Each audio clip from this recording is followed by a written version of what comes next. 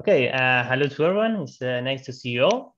Today we are very happy that we have Sean Hartnoll, who is going to tell us about entanglements in the quantum Hall matrix model. So Sean, take it away. Oh, great. Thanks, Felipe, for the invitation. It's a pleasure to be speaking to you all. By all means, please interrupt me. If I don't hear you right away, just shout. This is going to touch on a few points that I know many of you have thought about from one way or another. And so any questions are very, very, very welcome. So I'll talk about entanglement in the quantum Hall matrix model that I'll introduce shortly. So I am going to start with a few big picture things. I think these are, to this audience especially, are quite known, but so I'll just go through them quickly, but do stop me if you want. So, many great things happened last century in the sort of theoretical realm. A cool thing that happened near the end was the Schrödinger and Waffe results, which matched the black hole entropy with a counting problem in certain very highly supersymmetric cases. Let's just remind us about a nice thing that this entails. It means that there's a certain area of geometry, a certain geometrical quantity, an area of a certain solution that is matched by a counting, by an entropy, which means a logarithm of some number of states. And the number of states that matched is in essence, I mean, of course, it's a very highly symmetric, supersymmetric version of this, but in essence, you imagine a string. The string is carrying some momentum p along chirally, along some direction, and then you ask, how many ways can you distribute this momentum p among different quanta? There could be one quantum with a lot of momentum, or lots of quanta with different momenta, and the number of ways you can carry the momentum is the number of partitions of that momentum. And there's a famous formula by Hardy and Ramanujan that gives you the asymptotic behavior of this partition. The p is some charge of the black hole. And so you plug that into the formula and it gives you this area.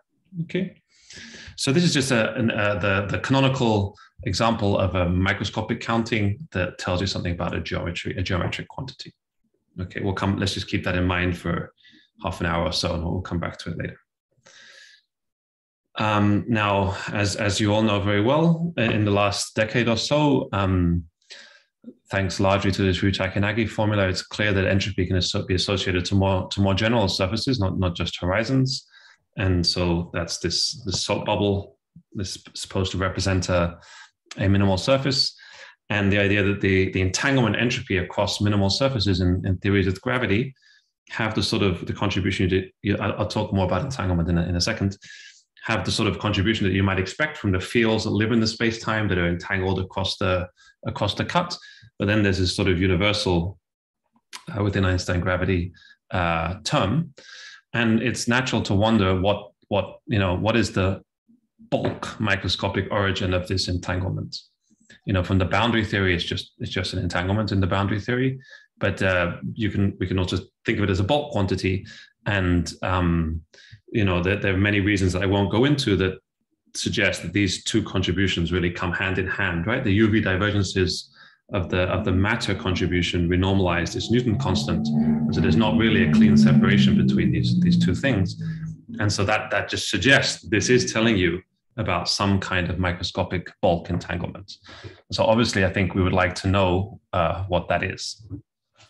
And because it's so universal, it would seem to be telling us something. So suppose we could answer the question, what we would learn is presumably something universal about the kinds of quantum states that can underlie a semi-classical gravitating geometry. That is, we might hope to learn something about how space-time is actually made, right? So there's a lot of evidence, and Mark and others were early people to think about that, the idea of entanglement, stitching together space-time and so on. But we'd like to know, how does that actually happen, microscopically in the bulk?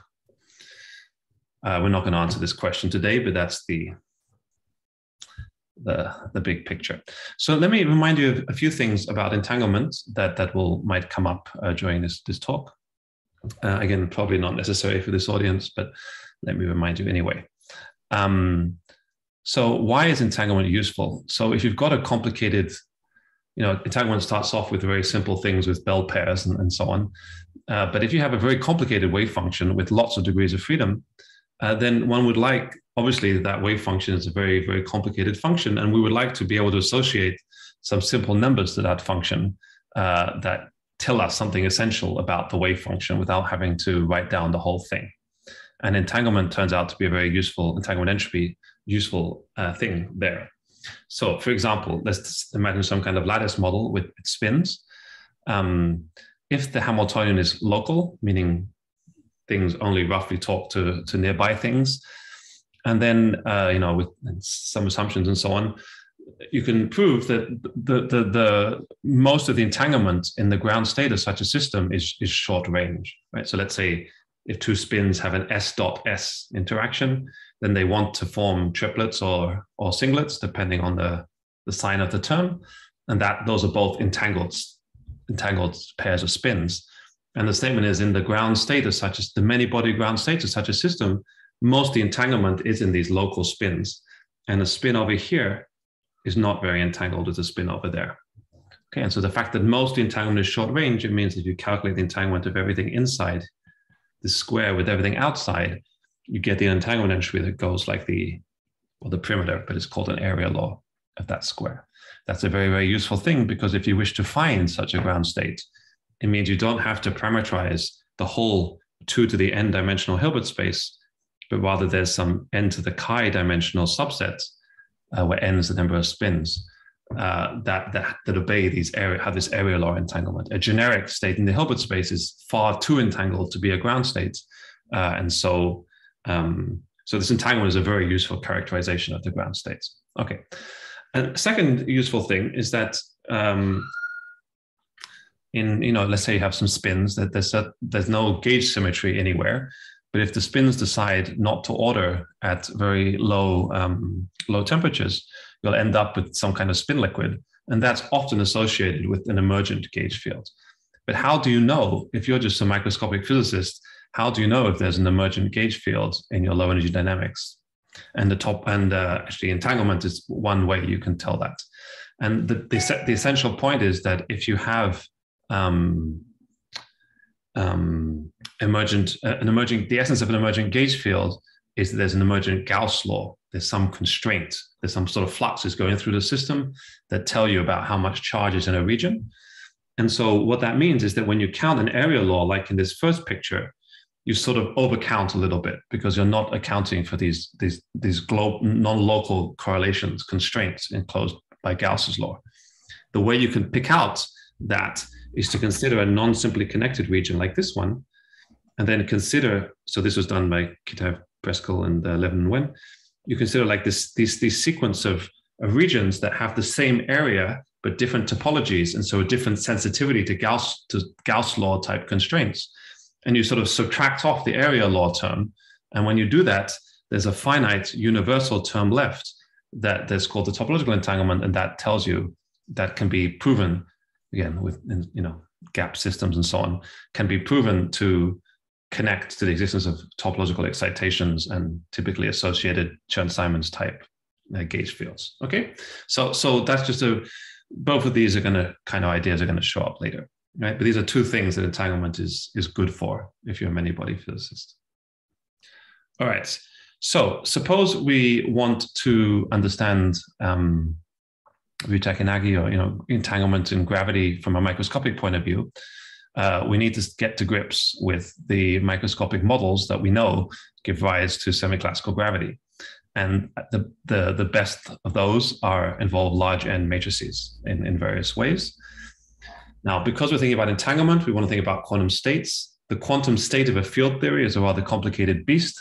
And so it seems like the simplest thing to start with are matrix quantum mechanics, right? So that's a large N. It's just a normal undergraduate quantum mechanics, except that instead of one oscillator, you have whole big matrices worth of oscillators.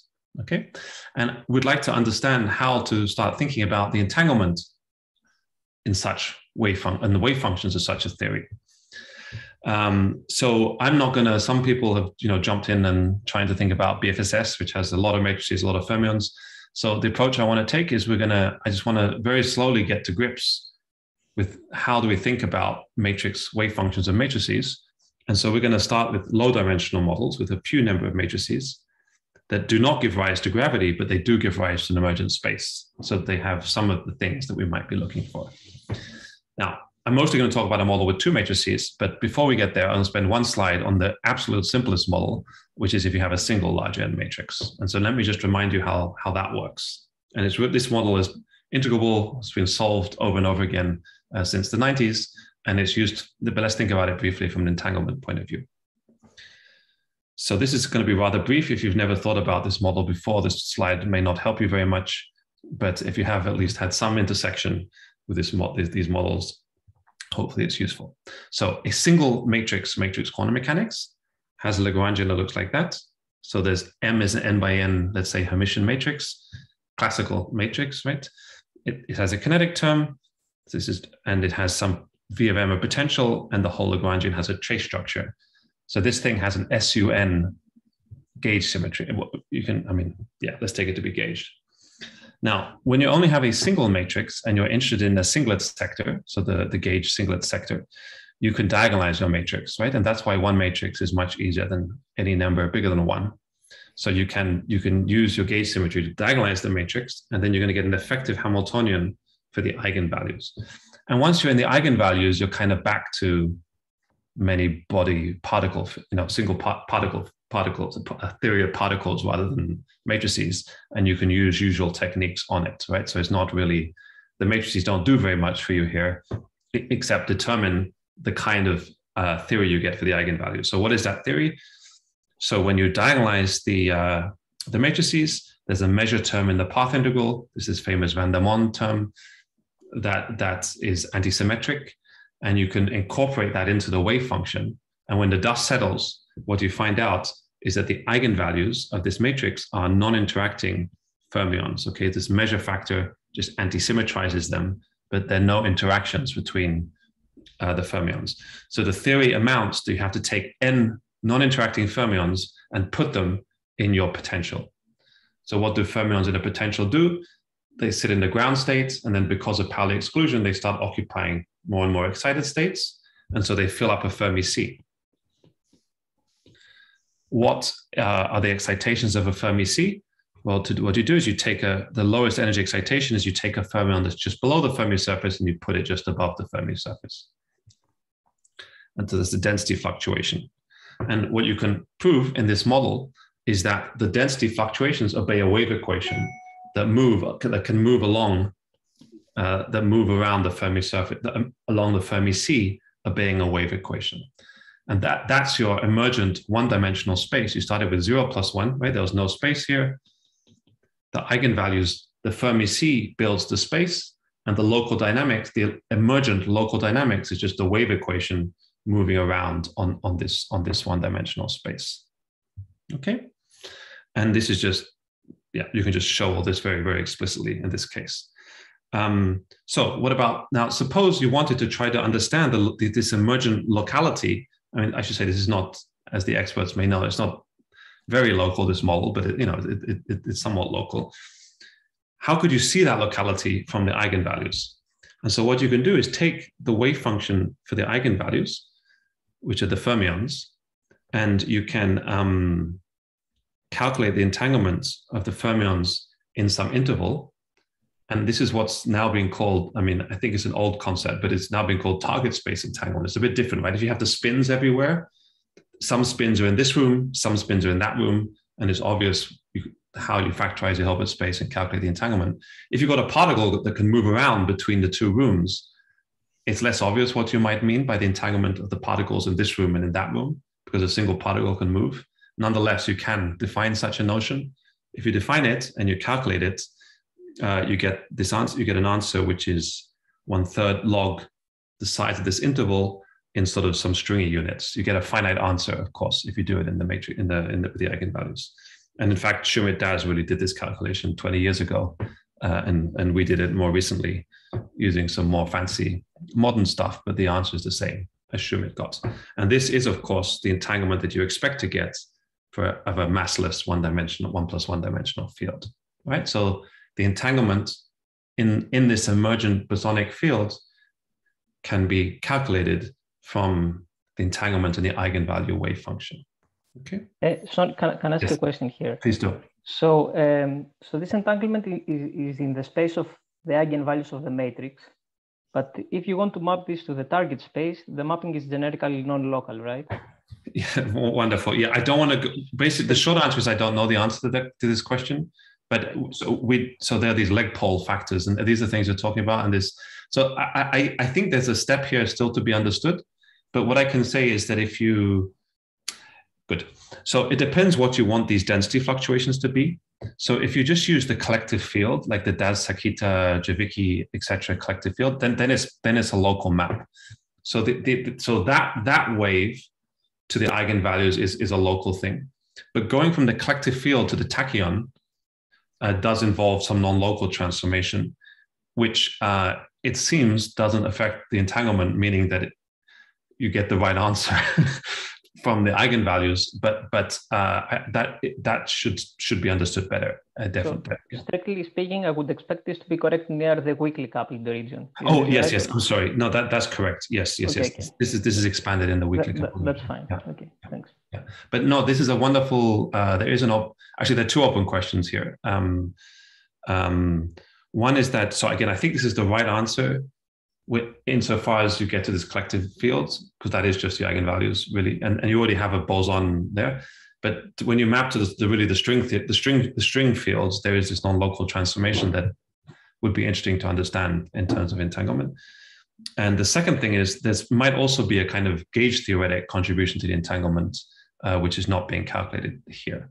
Yeah, that's a very good question. Yeah, thank you. Good. Okay. But what I mainly want to talk about today is going beyond. So one matrix, yeah, there definitely are subtleties, but the core, I feel the core thing is not too difficult, and it's sort of conventional because the eigenvalues of particles, and we know how to calculate the entanglement of particles in principle, at least. And it's also clear, we know the very first thing we learn about ADS-CFT is you take these ND3 branes and you put them on top of each other, right? And that means that the strings connecting the branes are light, right? And you can't throw them away. And so if you roughly, the branes are like the eigenvalues, and the off-diagonal modes of the branes are a bit like the strings connecting the eigenvalues, but roughly. And so it's sort of clear that if we really want to do meaty, higher dimensional grown-up holography, it's going to be more than just eigenvalues. They're also going to be sort of off-diagonal modes. And the easiest way to see that is if you have two matrices, you can't diagonalize in them both most of the time. Okay, so we want to go beyond one matrix, right? Okay, and now then life gets harder, right? And it's not even clear how you should partition your system. And so the inspiration for our work came from this paper by TAFR group plus Schmidt-Das.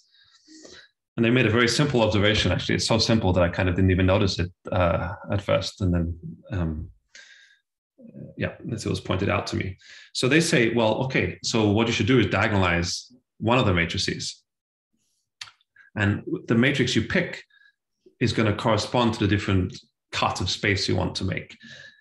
And so even though there is no space in these matrix quantum mechanics, there's a sort of proto-space in that the matrices are roughly in one-to-one correspondence with the dimensions that are going to emerge, right? So,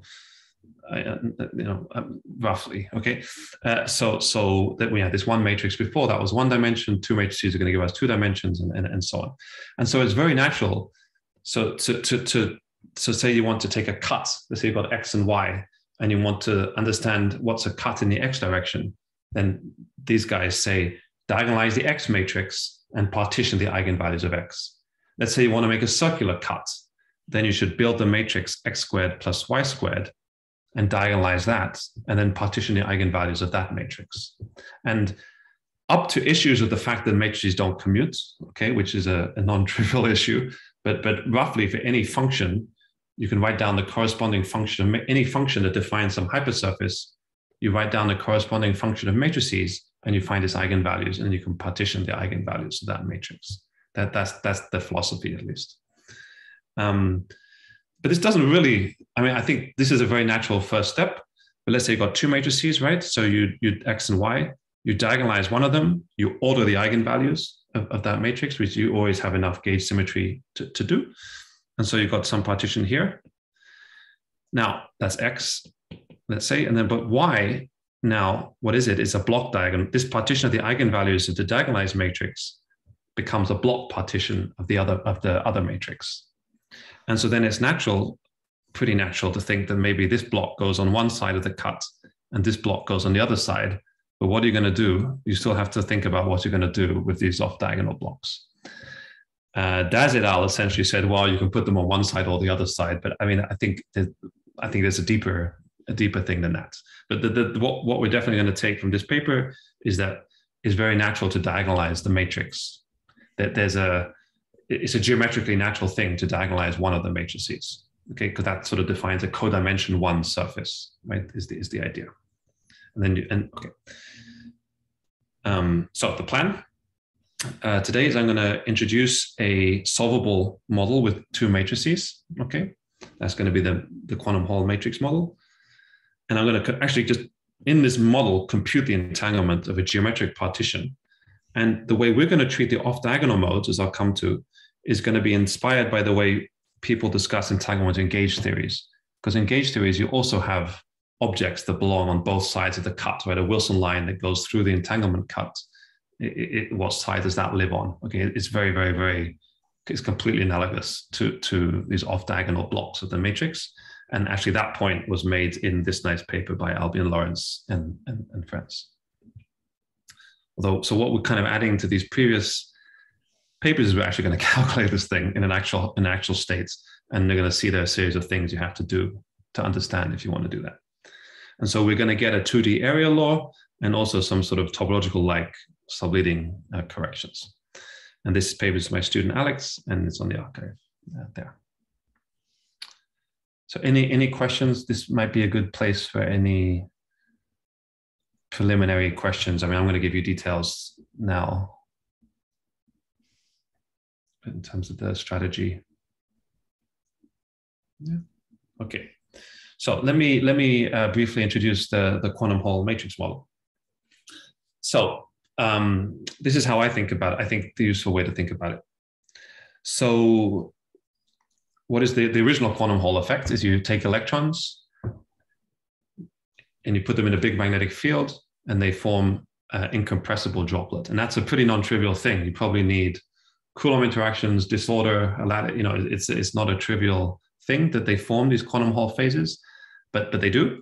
And an essential point of them is that these phases are incompressible. Okay, in fact, in Laughlin's original paper on the fractional quantum Hall effect, the word incompressible is in the title. Okay, so it's really a essential point of these models. So they're sort of topological. They don't carry any excitations in the bulk. And furthermore, the bulk is described by an emergent Chern-Simons field. Okay, now suppose that you have such a description of an incompressible droplet with a Chern-Simons field on it, the effective description, and you ask, well, I don't really want to go all the way to Coulomb interacting electrons with disorder. What is the minimal microscopic completion of this effective dynamics? Sort of natural discrete, where everything's finite version. And I think the answer to that question is this quantum Hall matrix model. So this quantum Hall matrix model is a finite model that is as close as possible to keeping all the symmetries of an incompressible droplet with Chern-Simons field on it. And the way it works is it uses, so what are the symmetries of an incompressible droplet? Incompressible means that if you push it here, it has to pop out somewhere else, right? And so the natural transformations are area-preserving diffeomorphisms of the droplet, right? The things that move it around, but without the area changing because it's incompressible. As is quite well known from the 80s, in general, two-dimensional area-preserving diffeomorphisms are the limit as n goes to infinity of un. And the context where you might have possibly seen this before, if it's not immediately familiar, is in this fuzzy sphere. So let's take SU2 just to motivate this statement I made. So the statement is that the limit as n goes to infinity of un are these area preserving diffeos. And for example, consider SU2. And so that the Casimir of SU2 Oh, and I just ran out of, I have to charge my pen again, sorry. It's not good. Wait just 1 second.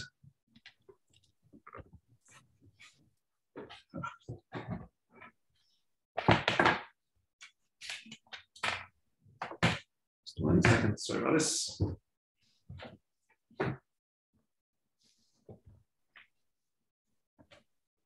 I'll just say this in words.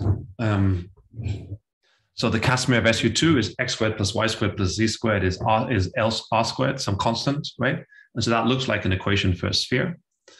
So take the n-dimensional representation of SU2, right? So these are n by n matrices, and they will obey this algebra. And then you can consider functions of these matrices. So matrix functions of 3 n by n matrices, x, y, and z, that obey x squared plus y squared plus z squared equals some constant. And the statement is that in the large n limit, those functions become the space of functions on a sphere, because x, y, and z are commuting the matrices effectively start to commute as they get large. And as n goes to infinity, they become, x, y, and z become commuting numbers that obey x squared plus y squared plus z squared, so they live on a sphere. And the symmetries, the SUN transformations generate symmetries of this algebra, and they become the area preserving diffeos, a certain special subset of the functions on a sphere that happen to be the area preserving diffeos. Okay, then that would, okay. So this is something from matrix theory in the 80s. And so what Leonid Susskind did in 2001 was write down a matrix quantum mechanics of n by n matrices that have this, whose symmetry, you can think of it as a discretization of the area preserving diffeos of the droplets.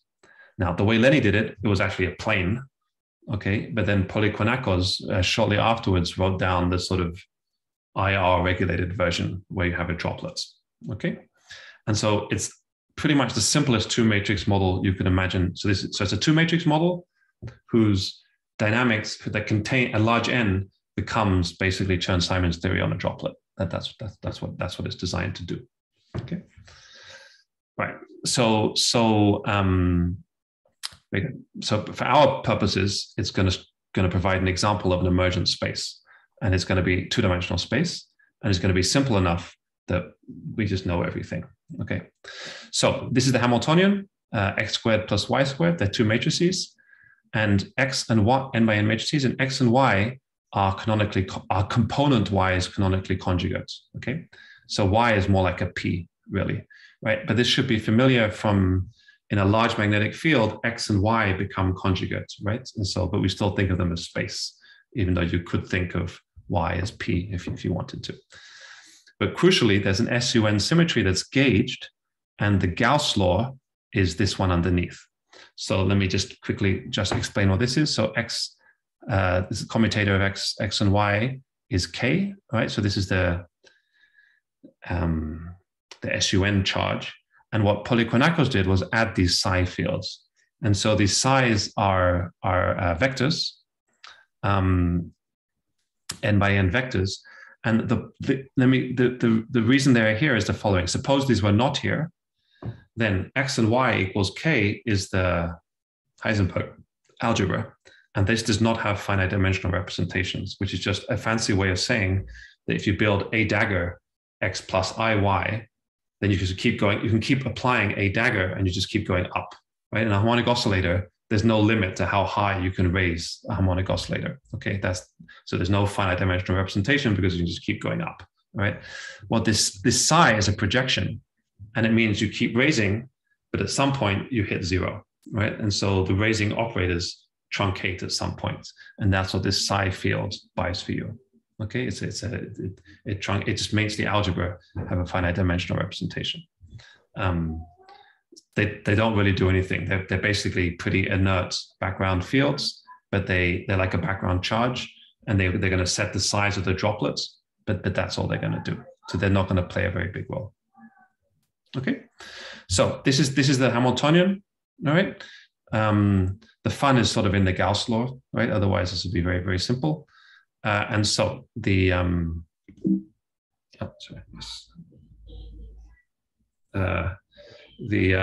ground state was written down by your very own Van Ramstonk.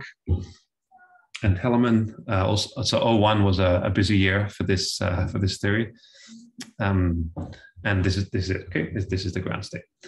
And so you build it. You write. It's useful to introduce the z, which is x plus iy, and z dagger. Okay.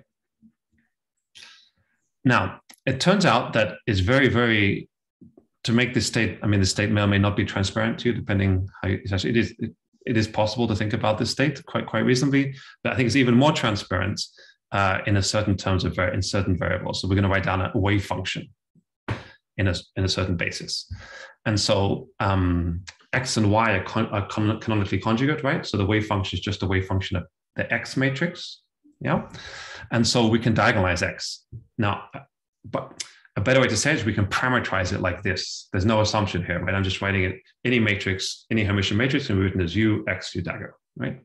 And so there's x, u, and I'm going to rotate these psi fields at the same time. If I do that, I think the pen should be charged now. So if I do that, the matrix is going to factorize into 3 bits, which is quite convenient. And this is the SUN bits. This det u is a phase, and so if I rotate u I do a un, this picks up an ik phase, which was this k in the Gauss law. Okay, so the sort of the charge of the state has all been factored off into this prefactor. Then the eigenvalues of x have this form, which is very similar to this looks like a van der Monde, kind of very similar to the single matrix model. And this k here reminds us of sort of Laughlin-esque kind of states, but it's a one-dimensional wave function. So this is actually the ground state of the Calogero model for people who care about such things. And then the vector bit is also factored. Okay, so now we're going, right, so this wave function factorizes, and it allows the computation of 2 different contributions to the entanglement. These psi fields don't do anything. They're factorized, there's no entanglement from them. So we're going to do what Daz et al. Told us to do. We're going to factorize the eigenvalues of x, okay? And the eigenvalues of x have a wave function very similar to the single matrix wave function. So that's going to give us an entanglement very similar to what was there in the single matrix model. So I'll tell you how we do that in a second. And we'll see that that's going to describe entanglement of the boundary mode of the droplet. So there's a gauge invariant boundary mode that goes around this incompressible droplet. Perhaps more interesting is there's also a contribution from the u's. So when we partition the x's, there are going to be some unitaries that act within one set of eigenvalues, some that act on the other, but there's some that act between both of them. And those u's that mix the partition of the eigenvalues are also going to give you a contribution to the entanglement that we're going to calculate. Okay, and you can think of these as non-local correlations in the wave function due to Gauss's law. So this is the most important slide. Okay, this is the picture of where we're now going to, there are going to be some equations coming up, but this is the picture, right? So we're going to have these eigenvalues are going to form a droplet. Remember now these are eigenvalues of x, right? They're not eigenvalues of z, right? Z was x plus iy. These are eigenvalues of x. And that means they are delocalized in the y direction, because remember y and x are canonically conjugate, right? So these gray lines are sort of collections of eigenvalues of the x matrix. We're going to see in a minute, they form a circle. And so the cut, this is an emergent space, right? There's this, I've just started with the quantum mechanics that certainly didn't have a droplet in it, right? The ground state of the theory has this droplet in it. I'm going to define a partition of the matrix degrees of freedom that's going to correspond to this geometric cut through the droplets. And there are going to be 2 contributions to the entanglement. The eigenvalue contribution is going to correspond to entanglement in a sort of the boundary mode, right? It's incompressible, but there's like little waves that can go around the boundary. And there's going to be a gauge theoretic contribution that essentially counts the number of off-diagonal modes that go across this cut. And you have to have a measure. If you want to count something, you need to have the right measure for it. We're going to have the right measure, and we're going to count them. And we're going to see that it's going to go like this length. Okay, so it's going to be an emergent area law entanglement. And so the gauge theoretic entanglement knows about the length of the semicircle, right? So it knows about the emergent geometry. Okay, so let's do the eigenvalues first. I'll go a little bit, I'm not going to have many details. because this is similar to computations in single matrix models. But we did use a new method, which I think, so I would like to maybe advertise. So I mentioned the collective field earlier. And so when you have, so we have a wave function for n eigenvalues, right? And I'm partitioning them. So it's very nice to introduce this collective field, which is this at x, which is a sum over the eigenvalues, delta x minus xa. So if I integrate the collective field between 2 points, it counts the number of eigenvalues between those 2 points. So it's the density of eigenvalues, right? So integral nx dx from a to b is the number of eigenvalues in a to b, right? Just from this delta function. Right? So we can just write the wave function in these variables, right? And so we had psi of x, but this is I can think of this as a change of coordinates. It's a bit subtle because I'm changing from n labels to a whole function, but you can still do it, and you have to be a bit careful with the measure, but you can do it. And so I can think of the wave function of the eigenvalues as a wave function of this collective field. And remember, the wave function, for example, had an e to the minus xa squared term, right? So that becomes this, right? Because n is this delta function. And so if I do the integral, it just picks up the sum of our eigenvalues. And similarly, the first term, that was this guy, this power, I put that up in the exponent as k times a log with 2 sums, and that becomes this. And so it's a wave function. This is the wave function, right? It's not some action, right? So the wave function is e to the s. And this is a very well-known problem now, probably to several of you, that it's a density with logarithmic repulsion and a x squared trap. And so I could ask, where is this wave function supported, right? So where is mod psi squared maximized? And at large n, it's strongly maximized on a Wigner semicircle.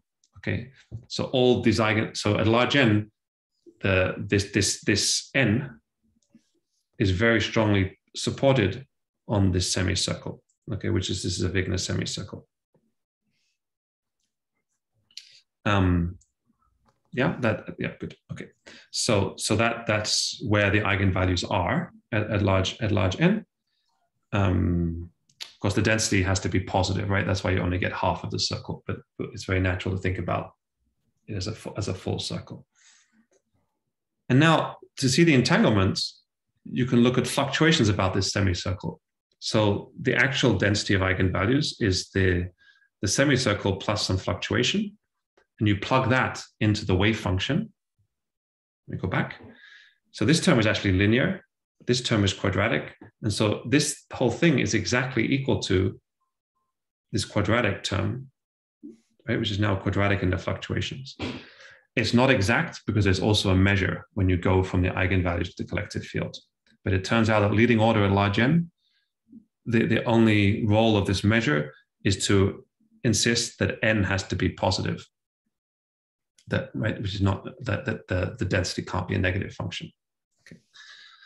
So this is now just a Gaussian wave function for fluctuations about the circle, right? And we know how to calculate.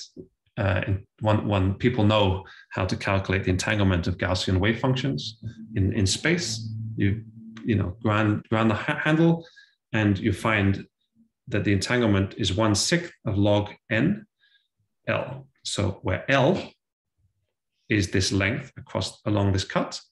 And so this is sine theta. If theta is the angle, and you may know in a CFT, on a circle, the entanglement is log sine theta. And sine theta is this L, okay? And this 1/6 is because it's chiral. It's not 1/3, it's 1/6. And N is something that we get from this microscopic description. And it's because when you remember that this thing came from eigenvalues, it turns out that the mode expansion of this field, the angular momentum, is truncated at n. Okay, and that leads to this cutoff here. So this is a sort of leading universal. There might be constants inside the log that I'm not keeping track of. All right, so, and this is what you expect from Chern-Simons, from the boundary mode of a Chern-Simons, the chiral boundary mode of a Chern-Simons theory. I should say, these guys, is very nice paper. They don't have this n, of course, because that you need a microscopic model. That's the whole point. This quantum Hall matrix model is a microscopic finite completion of quantum Hall physics. Right? So it's a completely finite entropy. Very good. Okay. So now let's get to I think what was perfect. In the last 15 minutes, 15 minutes, I'll tell you about the off-diagonal modes. So let's take a step back and think about gauge theory, and even simpler, a lattice gauge theory. Just to not have complications with entanglement and field theories and so on. So the basic gauge invariant observables in a lattice gauge theory are Wilson loops. And so those are not local, but nonetheless, there is some locality in the theory, right? And if I'm living in one room and someone's living next door,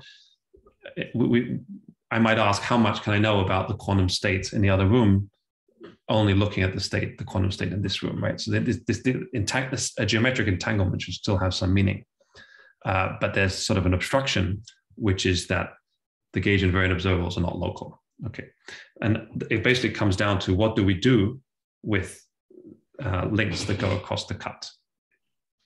So I'm going to give you two different, there's many works on this, and they basically more or less converge, I think, and there are some choices to be made. And so I'll give you two perspectives. I think that the simplest one, which there may be there is some prehistory to this idea, but this is a clear paper that basically proposes that, okay, so you've got your lattice, the U's live on the links of the lattice, and let's say your cut goes through the links. Okay, and that's the cut we're going to consider. Then the proposal is that you should embed your state into a bigger Hilbert space. So your original physical Hilbert space doesn't factorize. We're going to embed it into a bigger Hilbert space that does factorize and calculate the entanglement in that. Okay. And so the idea is that you duplicate the gauge field on the link, but everything had better be gauge invariant at the end of the day. And so you do have to impose Gauss's law in the bigger states. And in simple situations, which we'll see some in a minute, that requires that these two copies that you introduce have to be maximally entangled. Okay. And that's sort of forced on you. It's not a choice. Okay. So because otherwise it can seem that there's like, well, you could do all kinds of things, and it's not true. You sort of double this, but then we'll see how this works in our case in a second. So what that means is that for every link you cut, you get an extra entanglement, which is basically the dimension of the Hilbert space on each link, because all the possibilities in that link are maximally entangled. And so this gives you a new area law because it counts the number of links you cut, it's the dimension of the on-site on-link Hilbert space that comes. And so here again is a situation where entanglement also becomes a counting problem, right? Like very analogous to sort of the thermal entropy, infinite temperature thermal entropy. Very good. Now another way, if that wasn't completely compelling, here's another way to think about it. And so we're going to see that these U degrees of freedom, which were pure gauge in the full theory, sort of acquire dynamics when you partition the theory. And a way of thinking about this that we found quite useful was this later paper by Donnelly and Friedel. And I found it useful let's think about what we would do in Chern-Simons first. So let's go to I just think things are easier, and A0 equals 0 gauge. And then the Lagrangian of Chern-Simons theory is something like this. So these are the spatial components of the Maxwell field. There's some epsilon. Okay. And clearly we can write this integral over all the space as the integral of one plus the integral of the other, right? So I just split this up into two regions. And now we imagine that, well, I'm the observer in this room. And so this is what I have access to. And so why don't I just try to quantize that theory? So if I do that, as I think you probably well know, if I consider a pure gauge mode that doesn't vanish on the boundary, then its action doesn't vanish, because in Chern-Simons theory, you need to integrate by parts to show gauge invariance. And so this term does contribute to the action this boundary guy. And this is sort of an avatar. It's not quite a chiral field yet, but it's on its way to being a chiral boundary mode. But what you will get from here is a phase space Okay, so this tells you that dx of phi is the momentum conjugate, right, to phi, right? And so now those will have canonical commutators, and you have so on this, if I quantize this restricted theory, I'm going to get a non-trivial phase space for some boundary modes. Similarly, someone living in the other room will also get a phase space for these boundary modes. And again, it's going to turn out that the Gauss law is going to require these boundary modes to be maximally entangled. But the main thing is that they get some. But and so you want. But what this construction does for you is that because it lets you calculate the momentum conjugate to this pure gauge mode. So in the full theory, gauge modes don't have conjugate momenta. Their conjugate momenta are zero, right? That's what Gauss's law, in a sort of Hamiltonian version of Gauss's law, tells you that the momentum conjugate to pure gauge modes just vanishes. There is no phase space of pure gauge modes. But when you have these boundaries, this splitting of the Lagrangian lets you calculate what the phase space is that you get from introducing this defect. And the dimension of that phase space is going to be the gauge theoretic entanglement. It counts how many boundary modes there are, basically. And look, why you have a pure gauge thing? Almost the only thing you can build, like the volume of that is the most integrating over the gauge group of boundary modes is the natural way to construct something gauge invariant. And so the volume of this gauge group of boundary modes, is the natural entanglement. Okay. So inspired by this, we're going to do a similar thing in this matrix case. So our Lagrangian, I wrote down the Hamiltonian before, but because x and y are conjugate, it comes from a first order Lagrangian, right, where there's a sort of an x, y dot term, which we can write as z dagger z, where z, remember, was x plus I, y.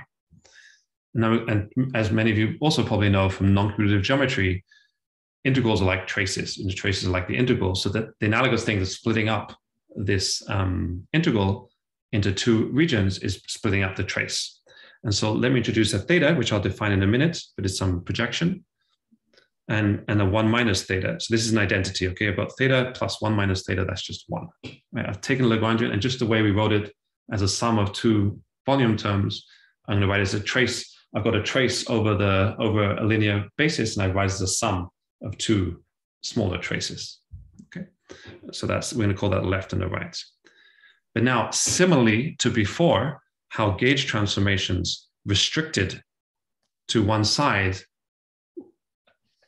acquired a Hilbert phase space, the same thing's going to happen here. So I'm going to I'll define theta in a second. I'm going to do a U transformation, a pure gauge, a SUN rotation, and we'll see that some of the SUN modes acquire non-trivial kinetic terms. Okay? So firstly, what's theta going to be? It's going to be 1, 0, 0, 0, where 1 are the lowest m eigenvalues of x. Right? I diagonalized x. Let me keep the lowest m eigenvalues. So this is the full matrix is n by n. I take the lowest. I can order. I order the eigenvalues, and then I write m to be the lowest projection. So this theta depends on x. Okay, so x dependent theta. Right? Pick a basis defined by the state of the eigenvalues. This is a rather complicated beast, right? But at a large n, where the eigenvalues are very strongly supported on a certain distribution, it's something you can work with. So if you do that, you find, so then you just take this and you just evaluate this object. And this is what you find. So XL are the left the eigenvalues of x. These are the diagonal entries of y, which are conjugate to say that they're meant to conjugate to the eigenvalues. But then there's an extra term, which involves the trace of the off-diagonal entries of y, right? Which makes sense, right? Because we diagonalized x, we didn't diagonalize y. If we add these terms together, they're a total derivative. Okay, so in the full theory, these are indeed pure gauge modes. They don't do anything. But if we just restrict to 1/2, analogous to restricting to half of the Chern-Simons, you do get this term. And it suggests these are kind of conjugate to each other, right? Now what we do is, the nice thing about this model is that it's very determined by Gauss's law, right? There's almost no dynamics in the bulk. And so in a dynamical model, these y's might be quite complicated things, but here they're determined up to a gauge transformation by Gauss's law. And so the full y, in fact. Okay, so if we write y as y classical, I don't know why we call it classical, to be honest, u dagger, where this is the same u that you use to diagonalize x, right? Then Gauss's law forces y to have this form, okay? So it's determined by the eigenvalues of x and by this vector. And so this is fixed, these are really fixed. And so all the only degrees of these, what we should think of these y's as being are really just these unitaries that act on both sides. And those are the degrees of freedom we're trying, those are like the phi's they're like these guys in the Chern-Simons case that we're trying to find the phase space for. I'm just going to mention this and come back to it later. So we're elevating some of the pure gauge mode to have some dynamics, but there's a choice, and we don't elevate all of them. We only elevate the ones that respect the block structure. So we're only considering unitaries that have this form, okay? And I can try to justify that better to you later if you don't like it, but that's what we do. Okay, then what do? We have this y, we have this thing, we plug it into this action. Okay, so I'll try to make a longish story short, but so these U's, right? The U's are the pure gauge modes, right? And the U's that appear, okay, let's take it back, step back to Chern-Simons. You do a pure gauge transformation, right? But the only bits of the gauge transformation that acquire a phase space are the bits that live on the boundary, right? Most of the phi don't become dynamical. It's only the boundary values of phi that become dynamical. Similarly, most of these U's are not going to become dynamical. It's only the U's that sort of intersect the boundary, okay? And the way we find these is to plug that form. So we can parameterize y like this. We do a singular value decomposition. The nice thing about this is it's like diagonalizing. I mean, y is not a square matrix, right? So it doesn't have eigenvalues. These are sort of the closest. These are like the non-square matrix version of eigenvalues. The singular values don't depend on the gauge rotations, right? They're like the eigenvalues. These guys, these vectors, have the gauge rotations in them. So they're the U's, basically. And they're constrained to be orthogonal. These are like the different rows of U are orthogonal matrices, orthogonal vectors, okay? You plug this in and you find out that the action becomes psi dot, basically, the Lagrangian. And so psi dagger is conjugate to psi, and so they obey this commutation relation. And the singular value determines the commutator. Okay. And the beautiful thing is that about this classical saddle, there's basically almost all the singular values are 0, except for 1. There are some subtleties of this statement in the sense that it's not quite true. The statement is all the singular values are exponentially small except 1. Okay, but it's as though there's only one singular value. And what that is telling you is that most of these unitaries don't cut through the boundary. Only some of them do. Okay, and that's really a huge simplification. And so, in the interest of time, just believe me that you only have to focus on one of these matrices. It's like one row. It means that of this unitary matrix, it's only in some basis, it's only one row of that unitary matrix that really acts on the boundary.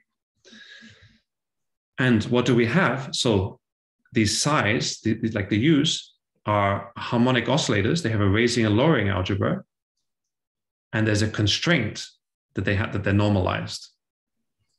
And so how many of those are there? It's a counting problem, right? How many ways can you obey this normal, right? So you have a psi, right? So psi squared, psi dagger psi has to equal 1.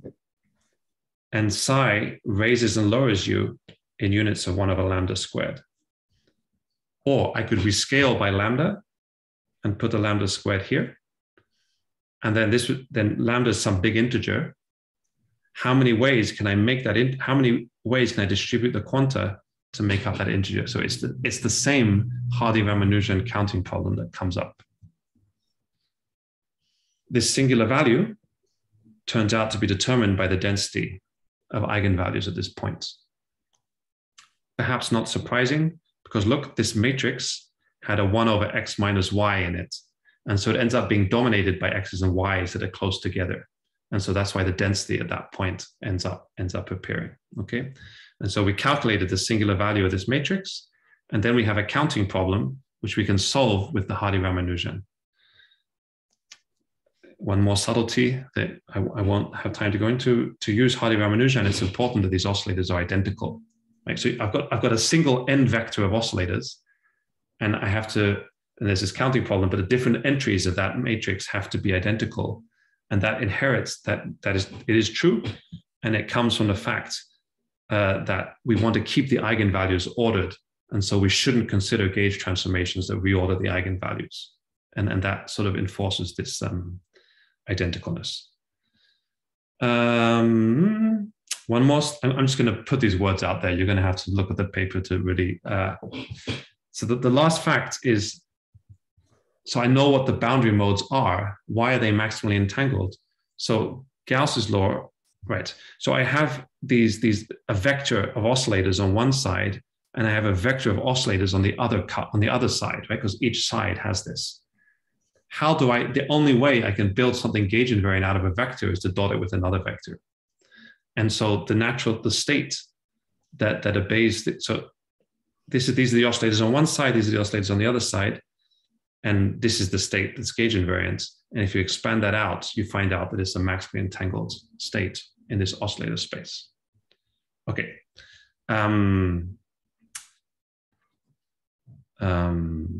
Right, so we solve the counting problem. And because this density is in there, and the density is the length, right? It's just this length of the semicircle, right? The density forms a semicircle. And so you find out that the entanglement entropy is some finite number. This 1/6 is always wants to show up when you're doing Hardy-Ramanujanology. There's some finite number that depends on n and k. Let's forget about this log for a minute. And this L is the area law. Okay, so there's an emergent area law from counting the number of unitary matrices that act on this region. Good. This log, it turns out, actually, I don't totally understand it, but I know that it is related to the fact that this cut is intersecting the boundary. And I know that because we also did a circular cut that doesn't intersect the boundary, and you get the area law, but without a log. And in fact, I convinced myself, and I think it's a true argument, that for any shape inside that doesn't cut the boundary, you get this area law. A nice thing about this circular case is we can also get the subleading term, which I don't have a good interpretation of right now, but it's there. Okay, let me try to finish on time. So sorry for rushing there a bit at the end. So we defined a partition in a simple two matrix model. Remember, the name of the game is I would like to get a grip on matrix wave functions, right? And in particular, how you partition them. And there are some subtleties with partitioning them. A simple two matrix model, and we computed the corresponding entropy. And there were two contributions, each of which matched the expectations from emergent locality. There was a logarithmic contribution from the eigenvalues of one of the matrices that matches the entanglement of a chiral boundary mode.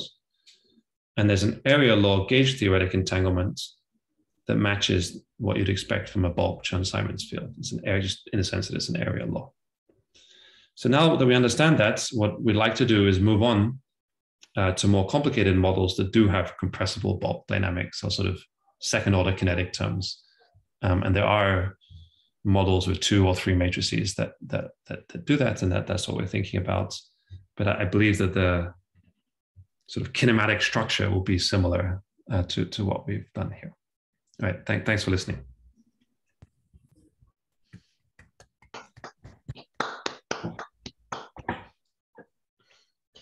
Thank you, Sean, for the very nice talk. Do we have any questions for him? Maybe I'll Yeah, go. Oh, is there a? Okay, I hear a reverb, but maybe that's not everyone hearing that. Okay. Yeah. One question. Just a kind of general question. I'm wondering how do you think this eigenvalue space in this model? I mean, should I think of that as a baby version of a bulk in a DSCFT, or is it something else? Yeah, yes, I think so. I mean,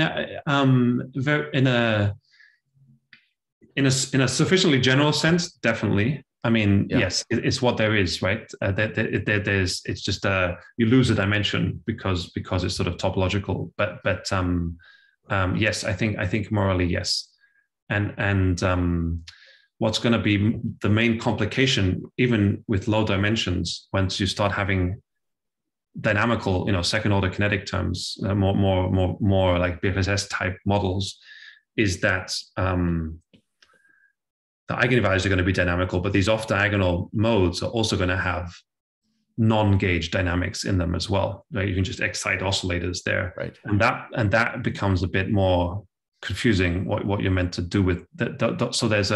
So what was nice about this model is that there was the dynamical modes were only the eigenvalues, and so they were easy to split. And then there are these pure gauge modes that gave a nice included an off-diagonal contribution, but they were pure gauge, so it was possible to get a handle on them. The next step in complexity is that there are non-pure gauge modes that are also off-diagonal and that presumably relate to the bulk somehow as well. And so life will be more complicated, I think. So all that to say that I think, yes, it's like the bulk, but it's a very simplified bulk. And maybe I guess a more technical question that relates somehow. You briefly referred to these sort of general shaped curves on your disk, yes. And so it's possible then to specify some arbitrary shape and do a calculation of an entropy associated with that. Yes, and I think so. It's right at the end of the paper in a section, and I think it's okay. Yeah, wonderful. So actually, Alex and I had a big fight about whether the paper should emphasize the circular cut or the vertical cut, and he was in favor of the circular cut.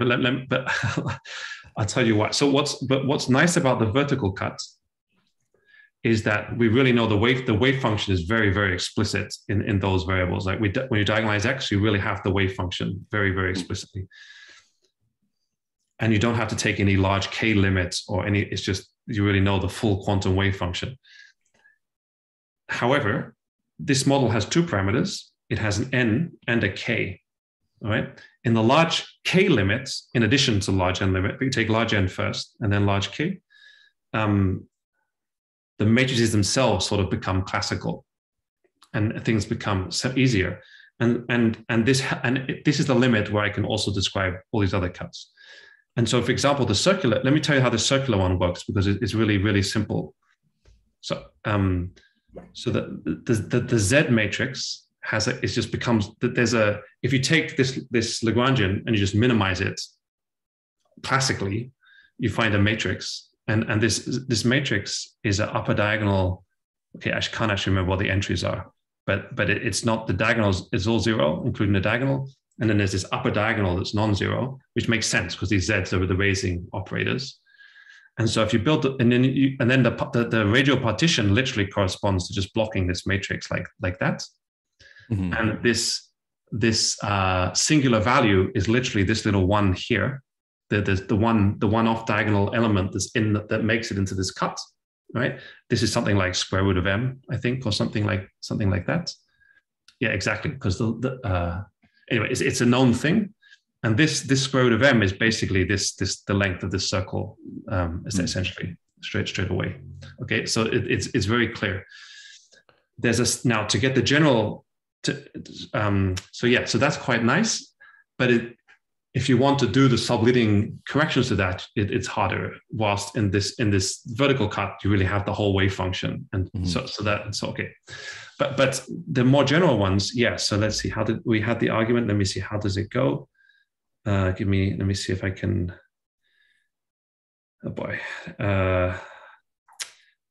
Yeah, it's a nice argument that involved a non-commutative delta function.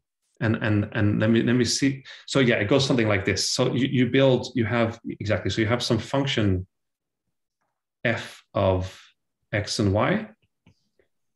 And when that equals 0, that would define some classical surface, right? So for example, x squared plus y squared would be that one. You build, yes, exactly. Then you build theta. Oh my God. Long time for this to run out. Let's see if I can do it with my fingers maybe. So then you build, no, I can't. Give me 1 second to recharge this thing. You build the matrix theta of x, theta of f, which projects you onto the lowest m eigenvalues of this f matrix. Then these off-diagonal blocks of Z are Z commutator that theta. That makes sense? So I think that will get me far. So you have theta sub f, which is the lowest eigenvalues of f, and you construct Z commutator theta. And that's the analogous of these off-diagonal guys, it turns out. But this is a delta function because Z is like a derivative, a non-commutative derivative. Theta is a step function. And so this is like a delta function that's supported on this length, that's supported on this boundary. And okay, then you're almost there. That's roughly how it goes. That you can naturally associate these off-diagonal blocks in a basis. Exactly. You take your area, you take your region, that defines a basis, and then the off-diagonal block of the Z matrix in that basis is naturally associated with a non-commutative delta function, and that I can't remember what the next step is, but that somehow turns into this area very, very naturally. That's okay. Quite nice, I think. Yeah. Okay. Yeah, I'll have a look at that. Yeah. Great. Thanks, Mark. That's good.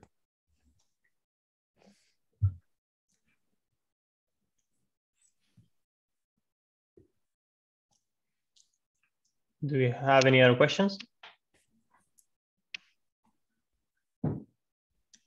Well, can I ask a question again?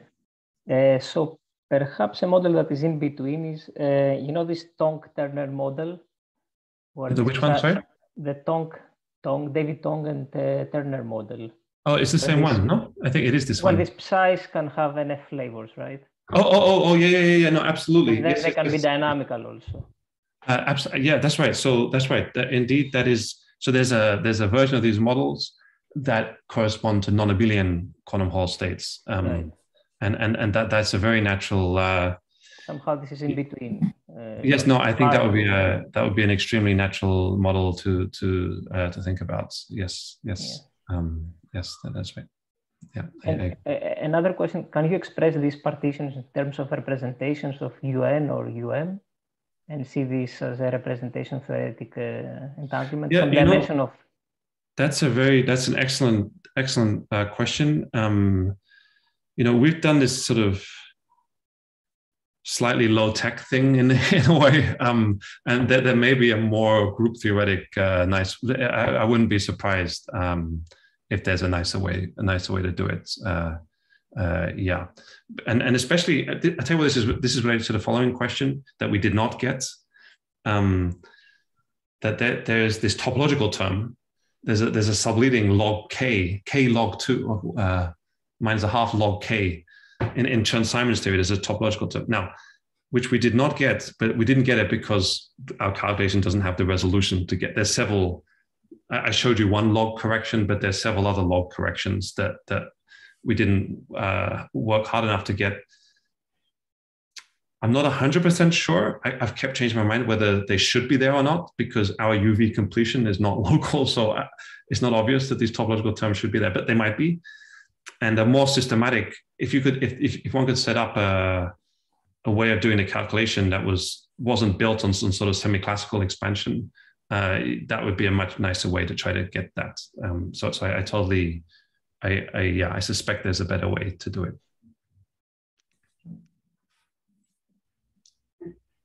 Maybe, I'm not sure if this is a version of the previous question, but I was wondering if, from this point of view of assigning entropies to subalgebras of observables in quantum systems, is there a way to understand the thing you calculated as being associated to some particular subalgebra? Yeah, right, Mark. In fact, I think we talked about this briefly many years ago. Maybe I visited UBC.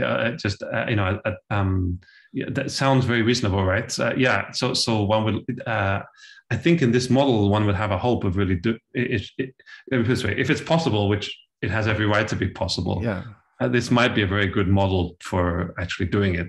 Yeah, it seems like one should maybe be able to understand what are the subalgebras. Yes, it could be there are a lot. But.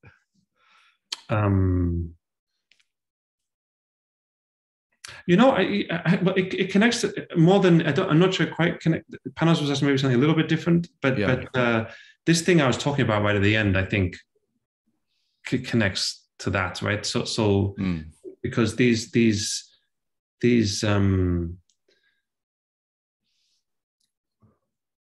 I don't know. Yeah, so somehow it connects a bit to this, I think, right? So you have this function that defines a curve, and then you could sort of build a delta function supported on that curve.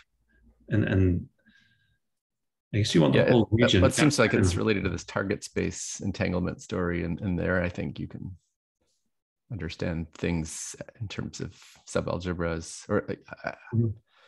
Okay, I'm not exactly sure, but some projection operators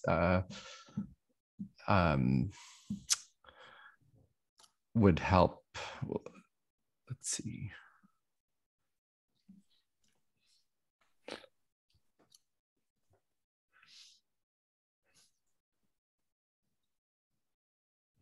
Well, let me say something else no, actually, no, let me not. Well, no, let me not. Yeah, I mean, okay, so I mean, this, for example, this, I think it is related actually. These vectors that Polykonakos introduced, they're sort of inherent. I mean, you could imagine starting with the full plane, a la Susskind, and then these vectors are somehow restricting you to the subalgebra that's now corresponding to the disk, right? And so you might imagine that what you have to do is come up with appropriate projectors that reduce your algebra to the algebra of some region, right? And they might be something like the singular vectors of because there's only one of this F matrix. Also, so this thing I was just talking about before. It might be that you can take a curve. That actually, I think it might be something like you have to take the curve, get this delta function by commuting it with this Z operator, and then the singular vectors of that delta function might be like these psi's or something. I'm not sure if those are the words in the right order, but I think they might be the right words. If that makes sense. Because these psi's that appear, sorry, my pen's went out again. These psi's that appear here are very similar to the singular vectors. Because this is Gauss's law, right? So exactly, you should put them on the other side, and they're like charges. You can think of these psi's carrying charge. Where did this charge come from? Well, it could come from strings that are sort of going across your boundary, right? And that's what these singular vectors here were sort of carrying charge that was not this outside your region.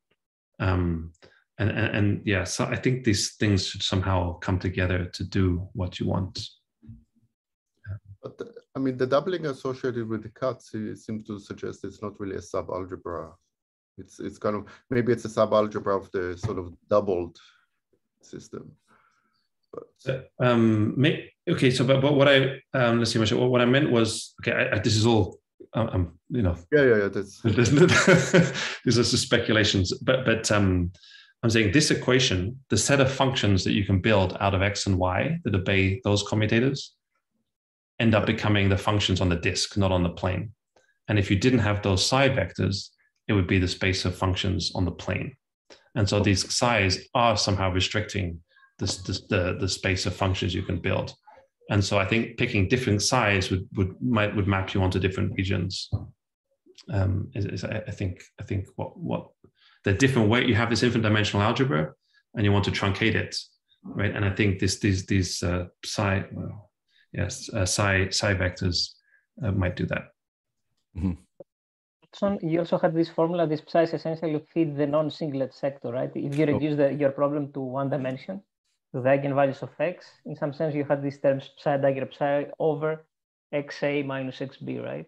Yes, yes, that's right. Also here. Right. So this is some kind of piece in the Hamiltonian that is similar to the non-singlet sector, right?